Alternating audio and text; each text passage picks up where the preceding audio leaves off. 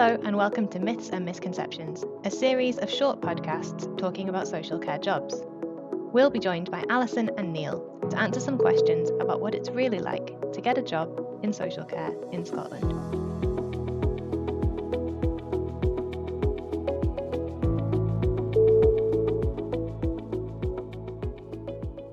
Hello, it's Alison and Neil again. And in this podcast, we're going to talk about the types of jobs that are available in social care. When people think of social care, they think of the one job, and that's in a care home. That's certainly one type of social care, but there's so much more to social care than that.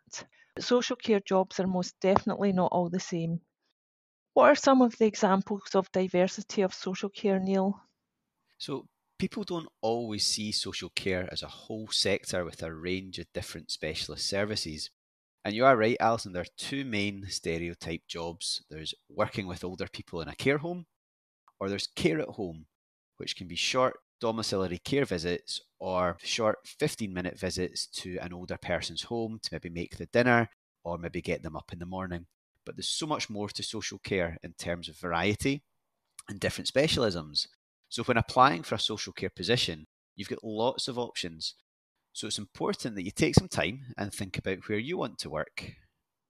Neil, not everyone will know what those options are. Could you maybe just give us some examples of the different types of options and work available? So in adult social care, you can work with older adults in a care at home or in a care home setting, or you can be working with adults with learning disabilities or autism. There can be adult care homes for people with complex needs, or you can be working with a small number of people consistently. You could also be working in what's called a supported living environment, and that's supporting people to live their lives as independently as possible and participate in the community. And there are also other really important services like day services, which are really good at connecting people that you're supporting with other people from the community and other people with maybe a learning disability or other older adults. Then you can also work within mental health, and that's where you can be working maybe out in the community, supporting people with social inclusion, supporting people to maintain their tenancies, maybe manage appointments, and monitoring their mental health and well-being. You can also be supporting people who have maybe experienced self-harm or addiction.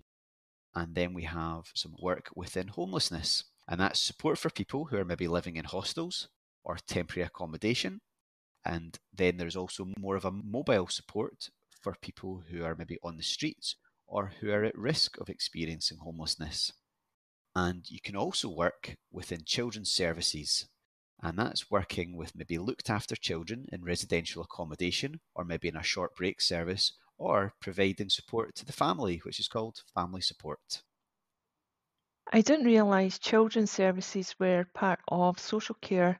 Does this include people who work in nurseries? So that's often covered by social services. Social care is more about looking after the child and perhaps supporting them with maybe a disability that they have, or looking after their family and providing some respite and support for the family. It sounds really varied and interesting. And you mentioned earlier that you get training on the job, and some of these roles sound quite specialist.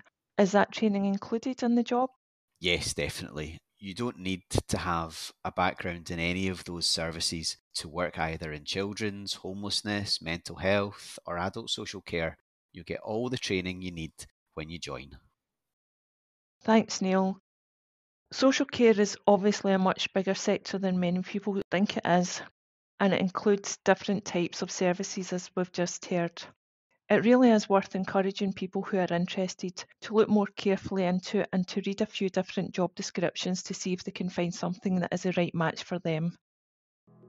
In the next episode, we'll talk about one of the biggest worries people have about social care, providing personal care.